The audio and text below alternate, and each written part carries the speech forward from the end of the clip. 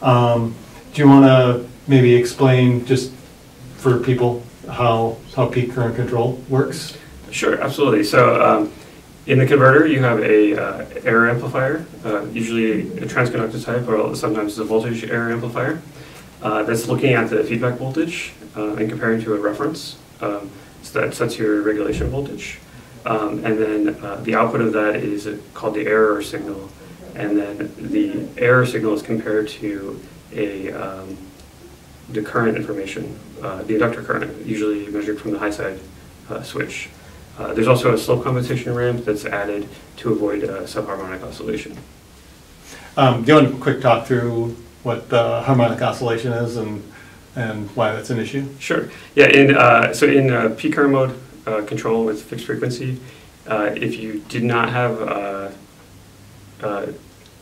slope compensation, which is a fixed ramp that gets added to the inductor information, there would be a situation where if you have a duty cycle greater than 50%, it would actually alternate between a large pulse and a skinny pulse.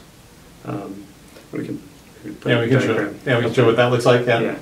And so this gives you a beat frequency at half the switching frequency, where you're alternating between these two widths, which would create a nasty EMI and ripple situation. Okay, so even with the peak current control, if you get into that harmonic, then you have all sorts of EMI broadcasting issues. Okay. Yeah. Okay. So like if you were switching at 2 megahertz, then the subharmonic would be at 1 megahertz, which is right in the AM band. Okay. So if you have an AM radio in the car, that would interfere with that. Okay.